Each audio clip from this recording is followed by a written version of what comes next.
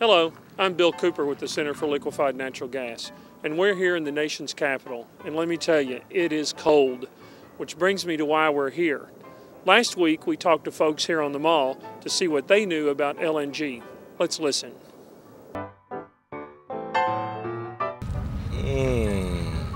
Light. I have no idea. Something environmental. I have no idea.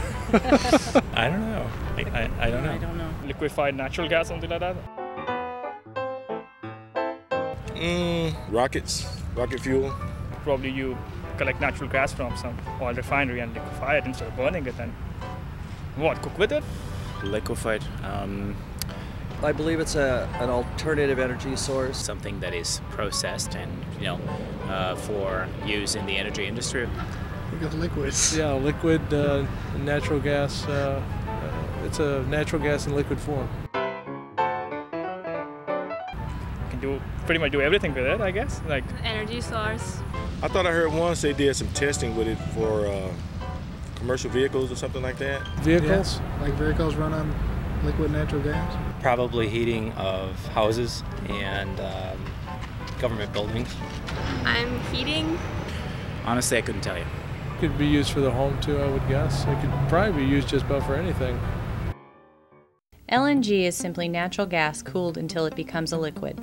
Putting natural gas into liquid form reduces its size to allow us to import it from other countries around the world. Once LNG is turned back into gas, it's the same as the natural gas millions of Americans use in their homes every day for heating and cooking.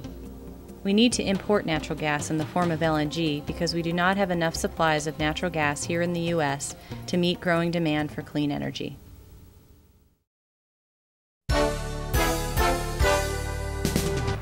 Liquefied natural Gas.